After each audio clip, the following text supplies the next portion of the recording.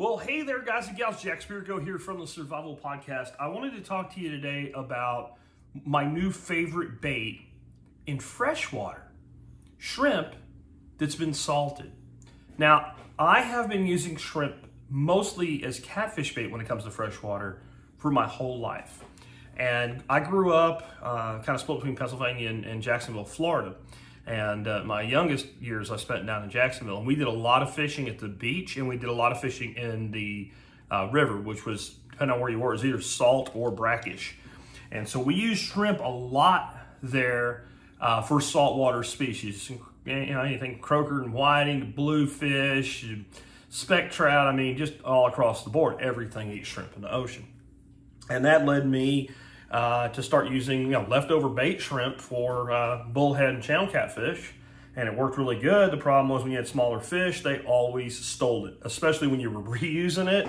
Because let me explain something about shrimp as a whole as to what happens to its consistency when you go to the store and you buy shrimp. If it's never been frozen, you can freeze it once. It'll be okay after you freeze it, but you're done. If it was flash frozen, meaning it came out of the water, it was processed however they processed it, and they froze it, it's almost as good as fresh when you defrost it the first time. Your freezer cannot freeze food at the speed that commercial freezing happens. And it's why sometimes people say their fish gets mushy or whatever. It's because it takes a certain amount of time for that fish to freeze. And that slow freezing process does not preserve quality the way that instant freezing or damn near instant freezing often does. Now, one way you can help this, same thing I'm about to show you with the shrimp, but for a totally different reason, your fish that you're gonna freeze, put a little bit of salt on them and let them sit in the refrigerator overnight. It'll pull some of the moisture out. You're about to see how dramatic that can be. You don't wanna do this with the ones you can eat though. And then you have them almost at freezing temperature. The freezing process hasn't started. Package them in straight away into the freezer. They'll get frozen solid much quicker that way. And a lot of your delicate fish, like for instance with saltwater, people eat whiting and they're like, it's mushy, it's just not good texture or whatever. They eat it fresh like it's amazing, so you can't freeze it. If you do what I just said, you can, and it'll be fantastic. Again, you'll never replicate what a commercial flash freezer can do that will take something from not frozen to frozen in about 15 minutes, frozen solid. You just don't have that capability at home. Anyway, so you get mush when you defrost something, and it's when you refreeze it, that's when you get a lot of mush. And this is why so many people have poor results with keeping bait on when they're using dead shrimp, because it's been frozen multiple times. Also, when you go buy bait shrimp at the bait shop, and I'm not talking live here, I'm talking about dead shrimp, you actually pay significantly more to get a significantly less valuable product to you as a fisherman. Here's why I say that. So when shrimp is being used for bait shrimp, it's not the same shrimp you eat. It hasn't been handled the same way. They don't get as much money for it from the boat, right? From the fisherman's standpoint. So it's usually kind of leftover stuff that wasn't handled right, whatever, or it's just lower quality and it was set aside as bait. And they don't worry about no damn flash freezing because it's not for human consumption. It's some guy's going to buy it and stick it on a hook. So why do you care? So it just doesn't get cared for as well. And a lot of times in transport, it doesn't have the same standards. It can actually thaw and refreeze, and who cares? It's for bait. Well, that's why it's all mushy as shit. And then half of what you're paying for is the head of the shrimp, which doesn't really make that great a bait. So where do I get my shrimp for bait? Walmart. Now, I'll do it any grocery store, depending on what's available. What I've found is the frozen shrimp at Walmart is as good or better quality for bait, not for me to eat, for bait, than anything else on the market, and it's flash frozen. So even if you're using it fresh, it's as good as it's going to be as dead shrimp cut bait, right? But it can't be as good, and this isn't going to look real nice at first, but it can't be as good as this. See all that water? This is the third batch I've done in this, and I need to drain that water, but that gives you an idea how much water came out of those shrimp. So there's no trick to doing this. All that you need to do, okay, is take your shrimp and put it in some sort of container and then cover it with salt. See, it's salt. That's all it is. It's cheap kosher salt. All right, I mean, this is about as cheap as it gets because all I'm doing is making bait. It's hard for me to convey to you just how much difference there is here. But this is almost like rubber. It's tough. It's been in the salt, I think, about 4 days. Usually it takes about a day to get this way, and it only goes so far. I mean, you can just leave it there. But I don't want to take this fishing all wet and nasty like this. So what I'll do with this now is I will pull it all out, and I will actually lay it on a piece of paper towel just to take some of the excess, the surface moisture off of it. And then I will just put this in a trusty zip top bag, label the date on it so I know, like, to use my oldest bait first. But this will last freaking year in the refrigerator now. I mean, this is preserved.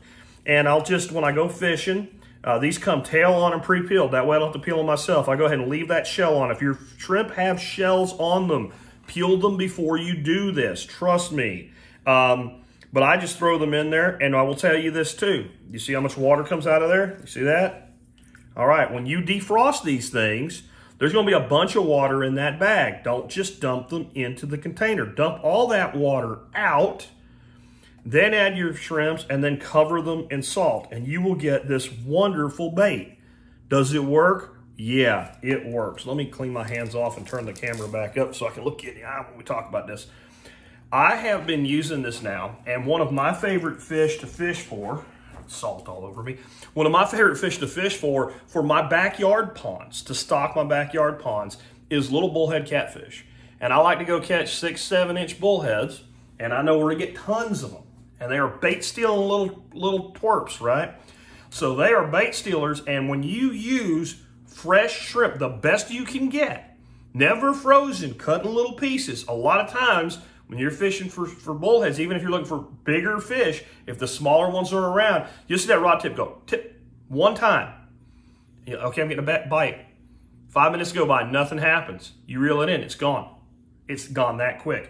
I've caught 4 or 5 small bullheads on a single piece of bait, and then eventually, because it's been hit so much and hammered so much and used so much, kind of the stink and the smell and the flavors, I guess, gone, and they stop biting it, and I take it off and throw it away. I've never done that with fresh shrimp or frozen shrimp without salting it. And is it only good for bullheads? No, friends. It's good for anything eats shrimp. I have not noticed any less activity, any less, willingness to bite this stuff than fresh at all. And what sold me finally on doing it was using a product called Fish Bites. And I'm like, well, if they'll eat that, then I can't see why they wouldn't eat this. I was hesitant to try this over the years because, growing up, I also ended up times where you end up getting shrimp from the store and you end up getting cooked shrimp before you know better, and nothing seemed to want to eat it once it's cooked. So I've always kind of felt like if we alter that kind of fresh, shrimpy thing going on, that we would, turn off the action. This works great, and not just on little bullheads, like I said. It works great in saltwater. There's a dude, his channel's called Hey Skipper. He's actually selling salted bait. Why you would buy salted bait from someone else when it's so easy to make. And I mean, he's got some kind of weird clam or something he gets from Canada, maybe that, but shrimp, I mean, you can just do it yourself. But I'll link to his channel so you can check it out. He's a guy I found out about doing this from a couple of years ago. And since I started doing it, I don't want to do anything else. And it works good enough. I just recently published a little video, a few seconds actually, processing a channel cat, where there was a 6-inch bullhead inside a 6-pound channel cat. He ate it, and I just thought it was cool, so I put it out there. And I got these big, in fact, let me show you. I haven't even cooked it all yet. I've got these big, beautiful steaks out of this catfish. I've still got this much after having eaten quite a bit of this. I need to freeze some of this because my buddy David ain't going to be able to come by this weekend. I promised to save him some because, boy, if you ain't ever eaten grilled channel catfish staked out like that, and I'm talking, you need one that's about 6 pounds or bigger to make it worth staking them that way. You cut them about 1 inch thick, Chef Paul's black and redfish season on them, you grill that, and I'm telling you, it'll stand up next to cobia, and cobia might be one of my favorite fish in the world. If something happens to those cats when they cross that bridge from about 4 pounds to 6, and it stays that way up till about 12. I think once you get much over 12 pounds with a channel cat, you probably need to put that one back and let it keep making babies. But that 6 to 12 pound range, that is Yum City. And you know what I caught them on? That right there. So channel cats, blue cats, bullheads, all 3 species, etc. This is a go-to bait. And you surf fishermen that are fishing for whiting and stuff like that, and you're using cut bait, give this a try. The hookup ratio is insane. I'd say fishing for those little bullheads, and they're about the bait stealingest little twerps that exist on the planet, are little bullheads, because there's really about 50 of them out there, and they're doing this. That's what's going on if you had an underwater camera. I would say I would catch 1 for every 5 baits. Now I would say I'll lose my bait once for every 10 attempts. So out of 10 attempts, I'll get 9 fish if I don't end up with that kind of, if I take out those arbitrary things where you're catching this, using the same bait over and over again. But I'll catch about 9 fish for 10 baits versus 1 for 5. That's not a little difference. It's a big difference. Give this a try. Don't let it intimidate you. There ain't nothing to it. Yeah, it's not really a how-to video. It's more a why video and showing you what it looks like. But what I'm going to probably do in the future, the next time I make a batch, I'm going to take and I'm going to save 2 that I'm not going to do this with. I'm going to leave 1 frozen, and I'm going to defrost it right before the video to show you what it's like when it has just been defrosted. I'm going to take another one, let it thaw out. I'm going to refreeze it and let it thaw out again and show you what that looks like. And I'm going to tell you what I'm going to be able to do with both of them. More so the second one than the first, but both of them. I'm going to be able to take my fingers like this and squeeze like I'm squeezing right now. And it's going to go and mush. Guys, if I was doing that to your hand, you'd tell me to stop. I'm not saying I can't crush it. I'm saying that, look at the color of my finger. Do you see the color of that finger right there? Right? And look at the bait. It's badass. And it's not as tough as you'd think. It's not like really more like rubber. It feels like shrimp. It just feels like really firm flesh shrimp. Give it a try. I think it'll change things for you if you're a bait fisherman.